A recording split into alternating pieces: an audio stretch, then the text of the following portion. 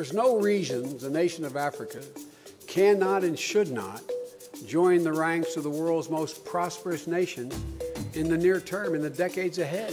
That's simply no reason. In 2014, at the US-Africa Leaders Summit, in front of a room of 50 world leaders, US Vice President Joe Biden made the same mistake that many Singaporean students make in the exam hall year after year. So, it is more common of a mistake than you'd think, actually.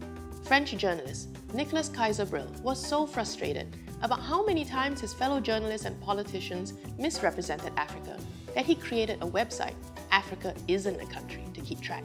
But just because it's common, it doesn't make it right or fair to the 1 billion people who live in the 54 countries that make up the huge continent of Africa. So, isn't it about time we stop saying that Africa is a country?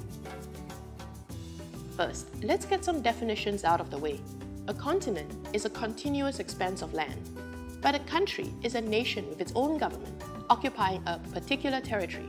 Africa is one of the largest continents in the world. It's second only to Asia. Its 54 independent countries have their own unique governments, histories, ethnicities, and cultures. Take Ghana. It's 17.6% Muslim. Official language, English. Guinea? It's 85% Muslim, and its official language is French. They are not the same. You would never assume Singapore is starving because North Korea has been hit by a famine, and that's because we recognize they are two completely different countries over 4,000 kilometers apart. So why do we assume South Africa is war-torn because terrorists attacked Somalia, which is also over 4,000 kilometers away as well?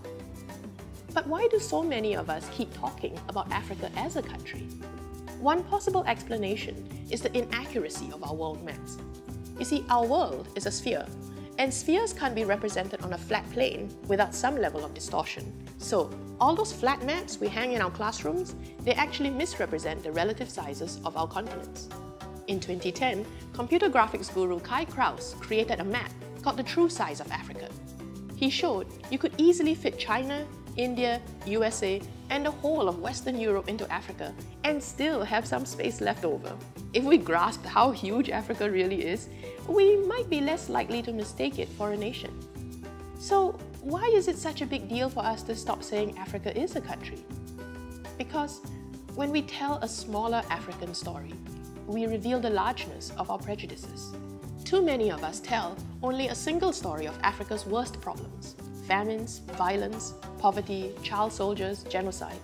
But nobody wants to be defined by just one story, let alone a story of their worst failures. Every country and continent wants their story to also be about their very best possibilities as well. It's really about fair representation. Parts of Africa do need help, but we must not talk about Africa as if it's a land of chaos incapable of helping itself, because so many of her own people are already leading the change they want to see. It is estimated that the 30 million strong African diaspora living overseas remits back about $40 to $160 billion every year back to their homeland. That's about the equivalent that the whole world gives Africa in foreign aid. Money remitted back is typically invested into education, home building, and infrastructure. So, yes, 7 of the 10 most unequal countries in the world are in Africa. But 4 of the 10 fastest growing economies in the world are also in Africa. And it's true, there is political and economic suffering in Congo, Chad, and Central African Republic. But there is also strong governance, sustained growth, and social stability in Botswana, Ghana, and Senegal. 1 in 3 Africans today is now middle class, and it is one of the fastest growing markets in the world for mobile phones. On the cultural and intellectual front, Africa has produced 22 Nobel laureates from 9 different nations. So Africans have made a winning mark on the world for peace, for literature, for sciences like chemistry, physics, and medicine. And you might be surprised to find out that it is the African nation of Rwanda that boasts the world's highest female representation in parliament at 64%. Ultimately, all of us, Africans, Asians, Europeans, we just want to be respected as fellow human beings and not be seen as stereotypes. In a 2009 TED Talk, Nigerian author Chimamanda Ngozi Adichie shared about how shocked she was that her American university roommate assumed she would not know how to operate a stove, speak English, or listen to Mariah Carey simply because she came from Africa. Adichie shared, She had felt sorry for me even before she saw me. My roommate had a single story of Africa, a single story of catastrophe. And in this single story, there was no possibility of Africans being similar to her in any way. No possibility of a connection as human equals. Adichie warned, the consequence of the single story is this: it robs people of dignity.